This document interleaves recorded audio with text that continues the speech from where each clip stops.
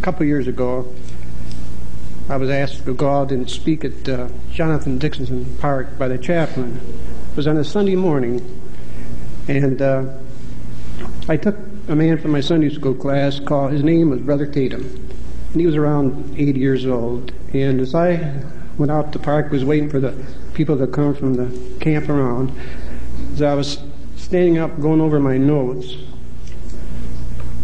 I looked down at Brother Tatum, who was around 80, as I said, and he looked up at me with a shining face. The sun was shining. He said to me, "Vern," he said, "I love God so much." He said, "I can't do enough for my Savior."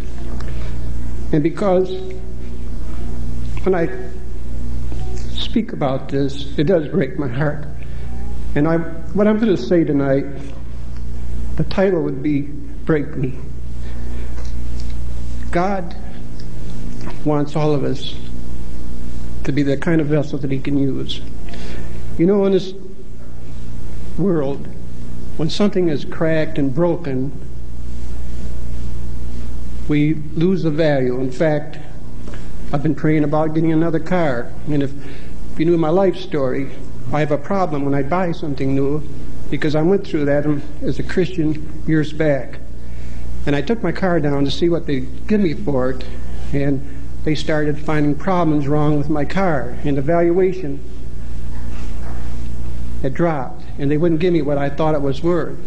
But you know, with God, when we are broken, when we as Christians are broken, that is when God can really use us in our Christian life.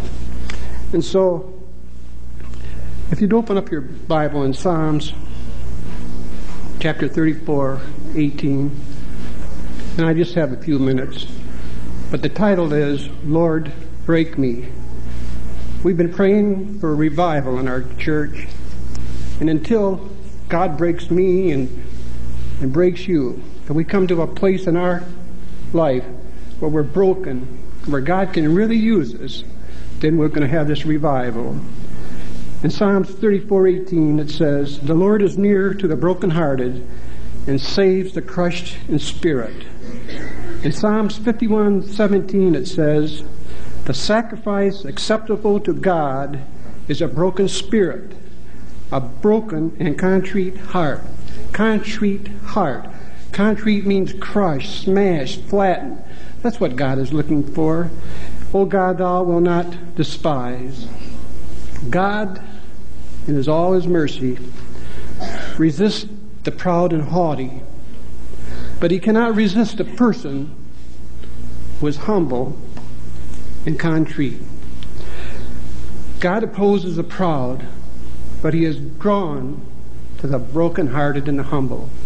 Back in Psalms, and David, back in chapter 32 and 51, if you had time, if you went through that, all the sin that happened to David in that time, he was too proud and resisted God, and he had problems and things didn't go right.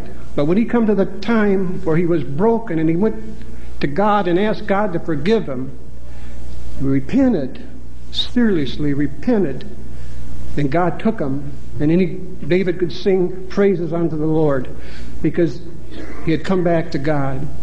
Back in the Old Testament, back after King Solomon, when the nation was divided, and the 10 tribes went to the north and the other 2 tribes went to the south, the problems that they had because they wouldn't repent, and God sent out prophets after prophet to get to these people to repent, but they could not hear the word. They were too proud.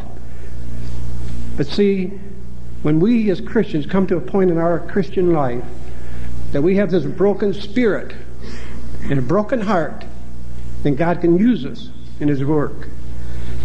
In James 4:16, God opposes the proud but gives grace to the humble.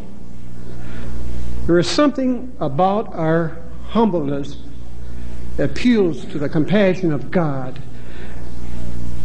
You know, back years ago, when I was in the service, and I came from back in the Philippines, and we went to Japan after the war. I had so much hatred in my heart because I'd been taught to kill and all the things against the Japanese people.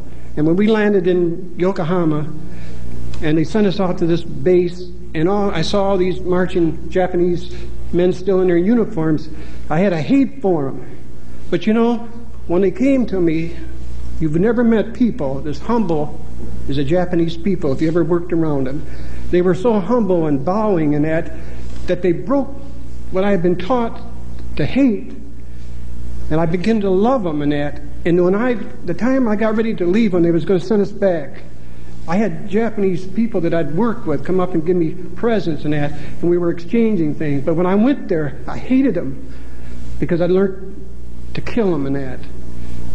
You see, it's something about a broken heart that draws people to God, and that's what we need in our own life.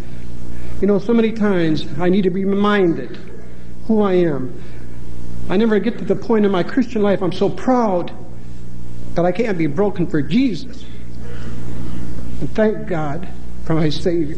And at this time, Christmas time, I'm reminded again of what Jesus did on the cross for me.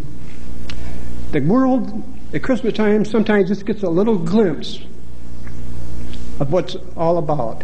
And it's up to us as Christians to expand that in their vision. I'm so thankful that Jesus Christ saved me. It was because I stood over a Japanese dying without arms and that never come from a home that taught Christianity. And because I looked down at him, I said to myself, if I die, I'll go to hell. I got to do something about this. And I started going to church.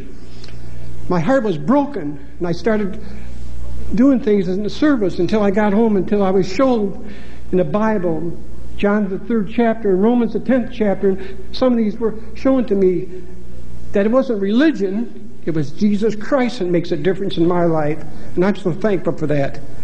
But I have to have a broken heart to serve God, and when I get above a broken heart, then I'm no good for Him. And I want to thank Jesus for my salvation.